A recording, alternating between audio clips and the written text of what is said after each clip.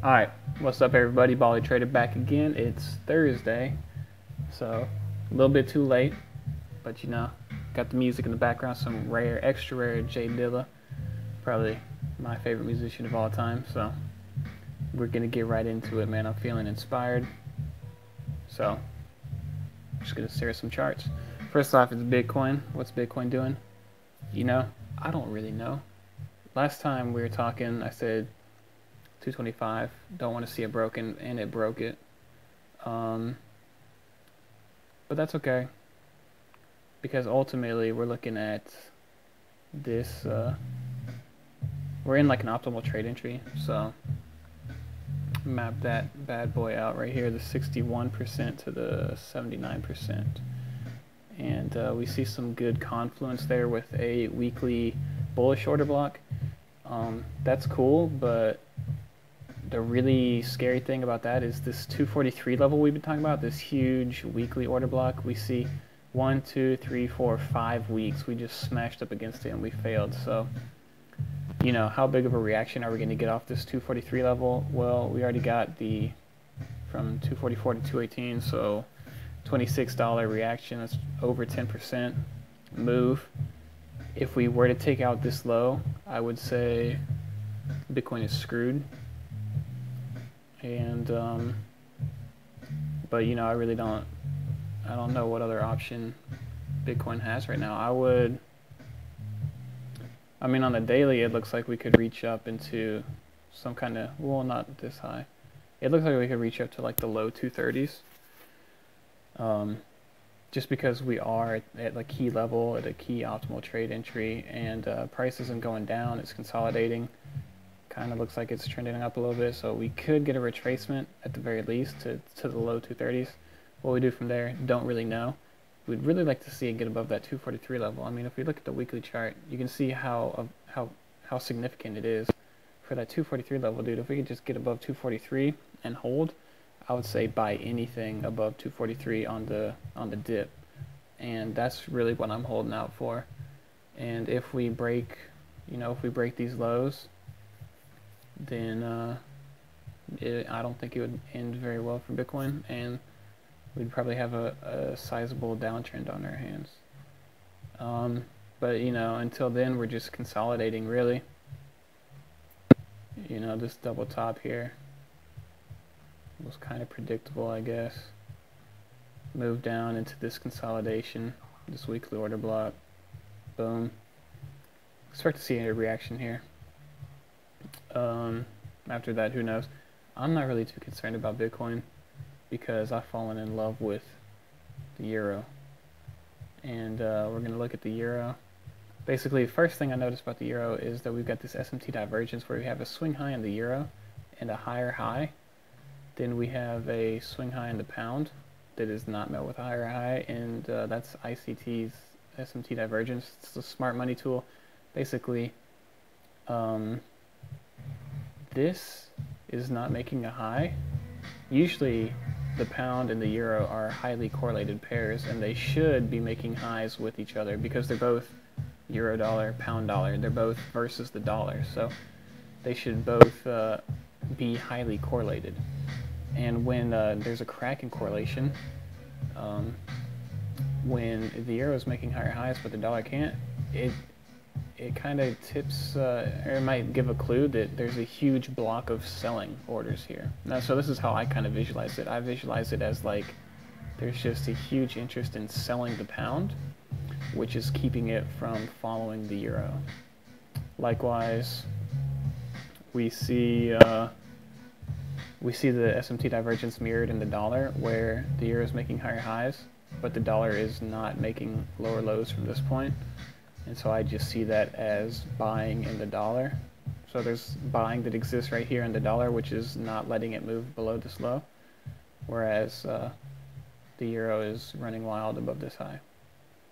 And that's just something to note. It's not really calling the top or anything, but it could be a clue going forward. Another clue on the euro is that we merged up here into this daily order block.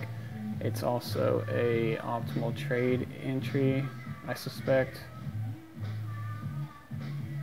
Yeah, so look, I mean, look at the 70, the, the sweet spot with the bodies of the candles, just perfect right there.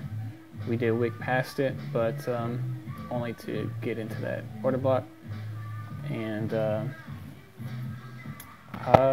one thing to be concerned about with the euro is that we might be gunning for, all right, SMT is done, so let's get rid of that.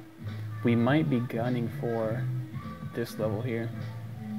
And the key thing about this level is that this is the down candle prior to a huge move up, which actually this move up took out some stops right here. So there's a lot of liquidity up here in the form of buying orders. So these are sellers that want to protect their winning position. So if they sold anywhere up here, they would be buying here to protect themselves from the market running away from them. There's also breakout traders here that are looking to buy strength. And this is a classic stop raid, classic Judas swing, as ICT would say. And the significant thing about that is that smart money is going to be buying here on this down candle so that they can drive price up and take all this liquidity, to make everyone a buyer in the market so they can sell to them here, which is what they did. Now that we're down, this is an area of interest in buying. And also, this is an area of interest of buying, right? So we have kind of confluence here that there's two blocks in the same area. So this is kind of like an area where smart money is interested in buying. You see this down candle, then we see a huge rally up, and then we see a retracement, and then we see a huge rally up. So someone with a lot of money is buying in these two blocks. So we have to be wary that possibly we might get a little reaction off this level. There is a lot of liquidity here, and price is probably going to dip down into this order block, I would say,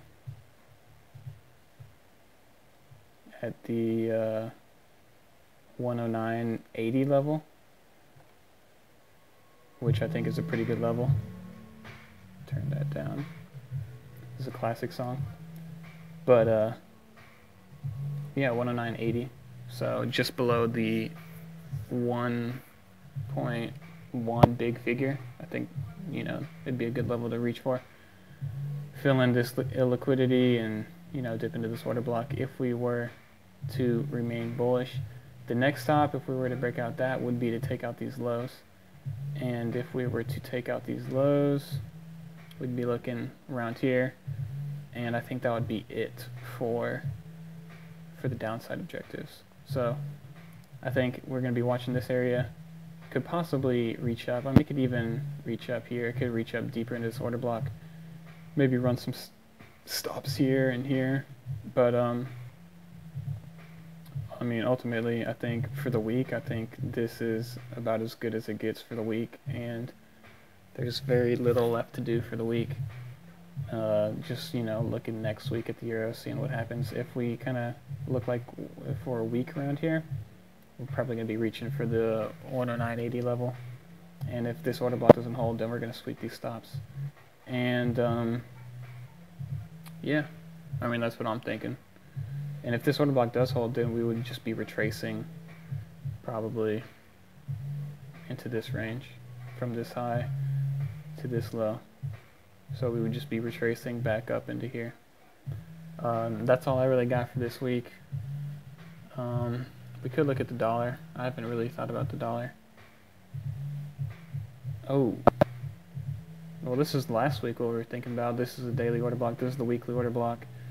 And, I think last video while I was right here, I said, yeah, we still got some room to go up.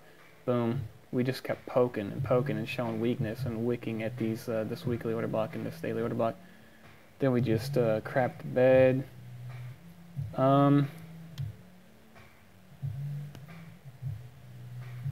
Yeah. Let's see what's happening on this order block. We already did violate it.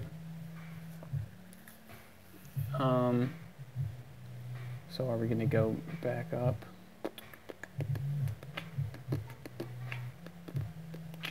You know, another level to look at is this order block right here, where there's a lot of selling here, selling to drive price down here, to run these stops, to assume all the sells, you know, the longs here, placing sell orders to protect their longs, and the breakout traders trading weakness would sell here.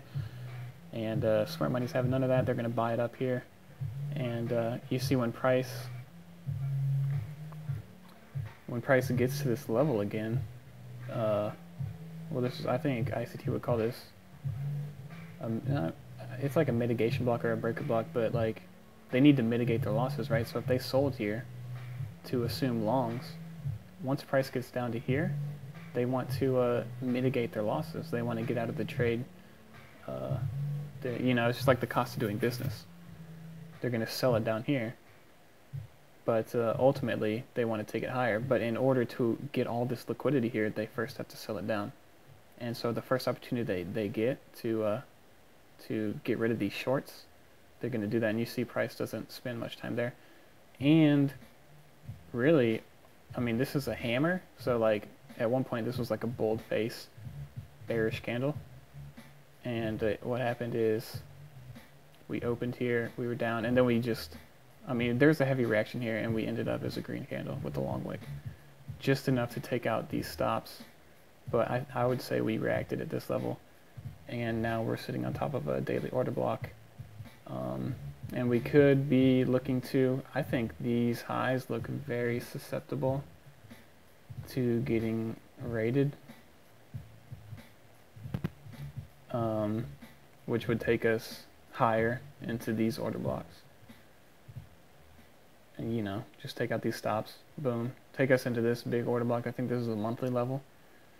89.40. Seems cool to me. 89.50. And I think that's what I'm thinking. And we also could just break down and fill in this level. But you know, I don't think that's going to happen. I think the euro's gone a little too crazy. I mean, yeah, that's what I'm thinking. That's my video, and see y'all next week.